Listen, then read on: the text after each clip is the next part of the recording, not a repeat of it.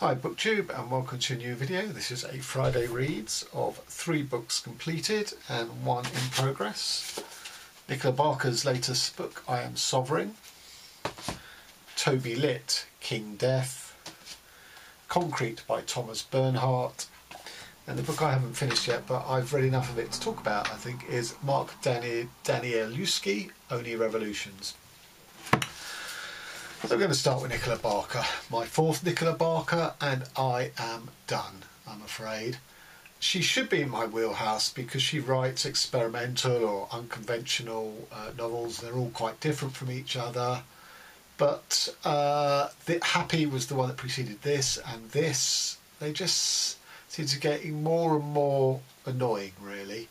And there's a point towards the end of this book where Barker goes, my last novel, i.e. Happy, sort of ruined or killed the novel for me. In which case she better find a new literary form in which to write. So the action of this book takes place in 20 minutes of a viewing of a house for sale in Llandudno in Wales. The owner of the house is called Charles. He's a complete screw-up of a character. The book starts by him saying how he can't get started on a book by a sort of life coach or, sort of one of these self-help books. But he seems to watch an awful lot of this guy's YouTube videos. He's a hoarder. He goes on Amazon and buys lots of stuff he doesn't need and then keeps it. And he seems to have the bailiffs chasing him, which is presumably why his house is up for sale. What he does for a living is he makes teddy bears, very, very beautifully made, but he has no passion or, for it. It's just a job to him, but unfortunately, as a hoarder, he can't actually relinquish and let go of any of them. The second character is Abigail, who is the estate agent charged with selling this house. And she is someone who broke away from a Hasidic Jewish family and has sort of reinvented herself as an estate agent in a small town in Wales, but she can't quite let go or husk the influence of being brought up in the Hasidic Jewish family, both spiritually and socially, in terms of that sort of overbearing, overweening sort of Jewish mother type of thing. The other 2 characters are both Chinese, a mother and a daughter. The mother only speaks Chinese and spends the whole viewing on her phone cutting deals, but they're in Chinese, so no one knows what they actually are, including her daughter, because her daughter doesn't speak Chinese. Her daughter apparently only exists as a mirror of her mother. So 3 of the 4 characters here are struggling to assert their true natures, their true selves, hence the I am sovereignty.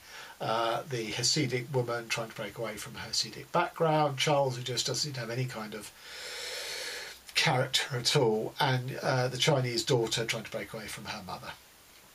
And that's it. There's lots of sort of, there's sort of individual cultural things come to play. So sort of lucky numbers and unlucky numbers for the Chinese mother. A broom falls down, which is about the height of the action. That is taken to be very bad luck in Chinese culture, as when a bird drops an oyster shell on her when she's walking up to the house and actually, causes her head to bleed. That has no impact whatsoever. So there, it's almost like a sort of farce, but not a sex farce in the theatre. But I can imagine this being sort of choreographed on a theatre stage. But in a book, it's just, it doesn't work because there's nothing of import here. All the characters are thoroughly hollow, dislikable. And it's only really towards the end when we get a bit of sort of metafiction, when Nicola Barker asserts herself. And you realise the I Am Sovereign is also the writer trying to make herself sovereign, because Nicola Barker is at war with a minor character who comes in to steal a teddy bear. And the character refuses to allow Nicola Barker to sort of probe his motives and all that, whereas all the others are much more sort of willing to work with Barker. And again, this is why I say this reminds me more of a theatre piece. This is something like Pirandello's 6 Actors in Search of an Author. So things like, when she's sort of negotiating with this character who won't play ball, they're having conversations on Snapchat. He's a fictional character, so you've got a real life Nicola Barker writer voice in here having a Snapchat conversation with a character who won't play ball, and it's just dreadful, really. So I'm going to read a bit. The author suspects that this novella, which is currently in danger of becoming a novel, so needs to end quite soon, is either extremely deep or unbelievably trite. It is impossible to tell. The author, Gacy Chance Ebo, claims, now he's the character who's sort of refusing to play ball, will persist in calling it unbelievably trite because she is fundamentally disingenuous. The author claims, will persist in calling it unbelievably trite because, at some profound level, it is unbelievably trite. Nothing of much note happens, really, does it? Aside from the oyster shell strike.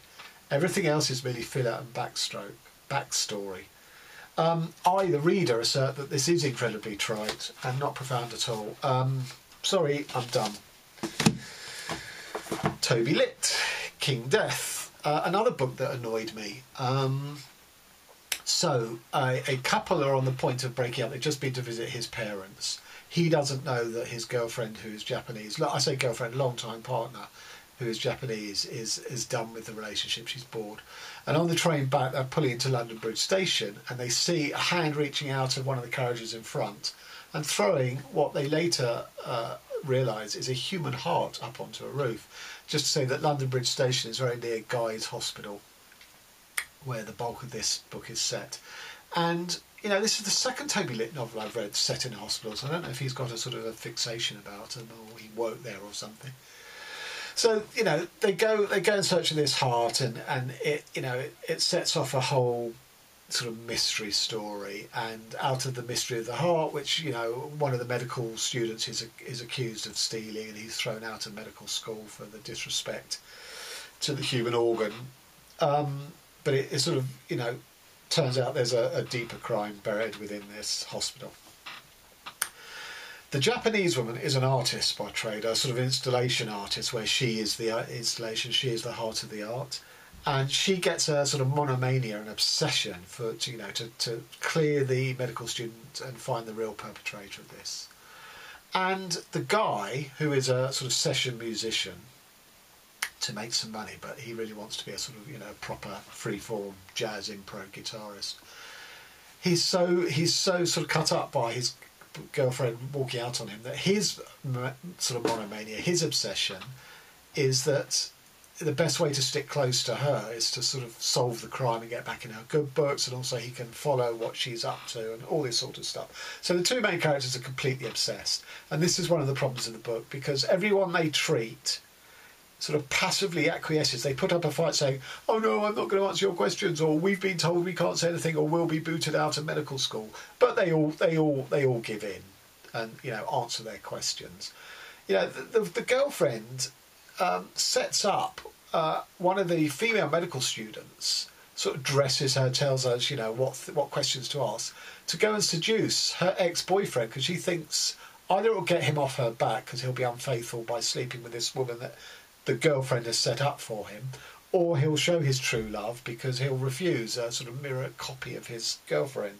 Utterly perverse is, that's sort of credible, but utterly perverse is the girl who acquiesces in this and agrees to be completely restyled over the course of a weekend and set up into a seduction which, as if she has no feelings. And none of these other characters really have any credible reactions. They're all sort of moved around like chess pieces by these two main characters.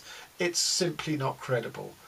And I think that's about all I can say about this, really. The other characters were what really annoyed me, and the two main characters are monomaniacal, so it's hard to sort of sympathise with them because they're so sort of out there, they're so fixated, and everyone else just sort of goes along with it. Sorry, didn't like it. So 2 stars. I think I gave this 2 stars as well. As you can see, not a very good reading week for me. Thomas Bernhardt, Concrete. So this is my first Thomas Bernhardt novel. I'd always thought that his works were sort of very dense, quite big, chunky novels, and I found this sort of quite short book, so I was quite pleased that this will be my introduction to Bernhardt, and having read it, I'm none the wiser really. So I'm going to read the blurb on the back because this is the best summation of the book. Instead of the book he's meant to write, Rudolf, a Viennese musicologist, produces this dark and grotesquely funny account of small woes writ large, of profound horrors detailed and rehearsed to the point of distraction. We learn of Rudolf's sister, whose help he invites, then reviles as malevolent meddling. His really marvellous house which he hates, the suspicious illness he carefully nurses, his 10-year-long attempt to write the perfect opening sentence, and finally his escape to the island of Majorca, which turns out to be the site of someone else's very real horror story. A brilliant and haunting tale of procrastination, failure and despair. Concrete is a perfect example of why Thomas Bernhardt is remembered as one of the masters of contemporary European fiction, as stated by George Steiner. And that's what this book is. It's a book about procrastination. It's a book about a misanthrope who blames everyone but himself for getting in his way of, basically emasculating him, taking away his creative powers, particularly his sister, but also society, the nature of how society has changed in Austria, sort of post-war. Sometimes he admits his own sort of contribution to his failings. But this book wasn't nearly as clever as I thought it would be. It's all written without paragraph breaks. So, it is a sort of stream of consciousness, but it's more a sort of stream of invective. And it's just not, it's over the top, it's too much, it's remorseless, it's repetitive. I didn't really know what to make of this. I don't feel this gives me any sort of insight into Bernhardt at all. Maybe I have to go and tackle one of his sort of bigger, more weightier tomes. I gave it 3 stars, only because it was better than that. And finally, Danielewski, I said in one of my recent tag videos that, oh no, it wasn't a tag video, it was last week's Friday Reads, and everyone who's read House of Leaves, has anyone read other of Danielewski's books? So I was very keen to do that. I read 100 pages of 360, and I will return to it, but I kind of feel I've got this book, and I'll explain why. So every page looks like this. I don't know how much in focus this is going to be. So there are 2 characters. There's Sam, who is male, and there is Hayley, who is female, and they are lovers. They are sort of slightly mythological creatures. They're not straight human, but they have lots of human characteristics, and they are sort of moving towards each other literally, because every page, I don't know if you can see this, that is the page number 92. And it is also 329. 230.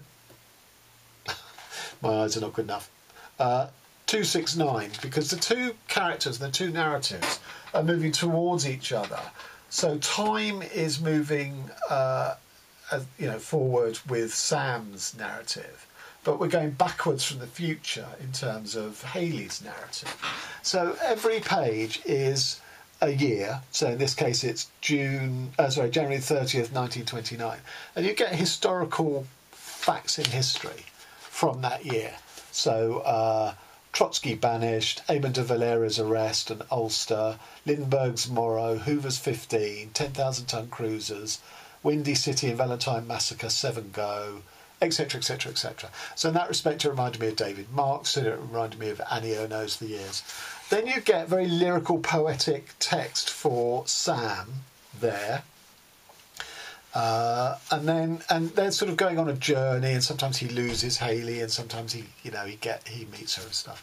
And then you have to turn the book upside down, and so this is Hayley's side. So again, you get the historical facts from, in this case, June 22nd, 1998. So Clinton versus New York, Adana quake, 144 go, which means 144 people died. Linda Tripp, Sampras's 5th, Florida fires. I ought to say in Sam's, there's always the winner of the Kentucky Derby and also the World Series winner as a historical fact. And then you get Hayley's text here. And that's it. It is a sort of a road journey. There is a sense of movement, but I didn't feel any sense of movement. And the only interest for me in continuing on with this book is to reach page 180, 181, when the two timelines will coincide and then flip. Because I'm interested to see how that works. Because Hayley's here, you are reading it backwards. You're reading it like a sort of a Twitter stream. But it doesn't have that feel. It doesn't feel like, you know, one of the ways, presumably, to read this book is every page you read the forward motion in terms of years of Sam, and then turn to the other side of the book for Hayley's equivalent, because that way Hayley's story will move forward, presumably, in a proper narrative time, unlike the way I'm reading it, where she's moving one, you know, back in time, and Sam is. So I'm finding this a bit unsatisfactory, really, because nothing, you know, there is nothing, you know, I'm finding the historical facts more interesting in the same way as I did with Lucia by Alex Phoebe, where the stuff about Lucia Joyce was less satisfactory because it was, you couldn't get to grips with her, which is kind of the point of the book, because she'd been erased from history, both as a woman but as the daughter of James Joyce, and as an embarrassment to her because of her mental afflictions. But the interesting things in Lucia was the sort of little snippets of Egyptology and sort of finding a sarcophagus and a mummy and all of that sort of stuff. So those bits are interesting for here, the actual history stuff, you know, which has been selected, which hasn't, which I knew of, which I didn't. But the actual body of the text of the two characters, sort of their thought process, is far less engaging.